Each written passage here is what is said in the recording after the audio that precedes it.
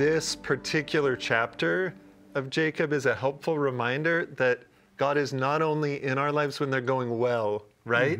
In fact, the point of the parable is the vineyard struggles and things go bad, right? The trees get overgrown, they start to have problems, and that's where the Lord's work comes, right? Is those moments where you need to rush in and intervene, and whether that's dig around the roots and get some fertilizer, whether it's this tree is struggling, let me just take a part off and put it somewhere else, find a new environment where someone can thrive better. All of those are part of a story.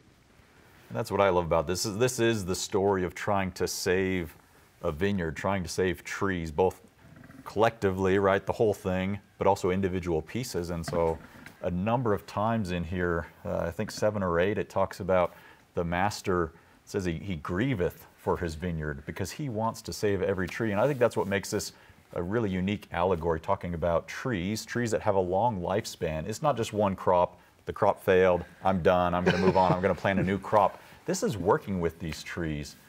And for me, when we lose trees and we have a lot of trees blow over, it's sad. And I think anyone would see that if you have a tree in the backyard or a favorite ornamental tree, or this is their livelihood. And olive trees, like it's talking about here, they're going to respond to more irrigation, they're going to respond to fertilizer and things like that, but they also respond to pruning. I think a lot of times that's counterintuitive, that you're going to take a tree and you're going to cut back, many times even healthy wood.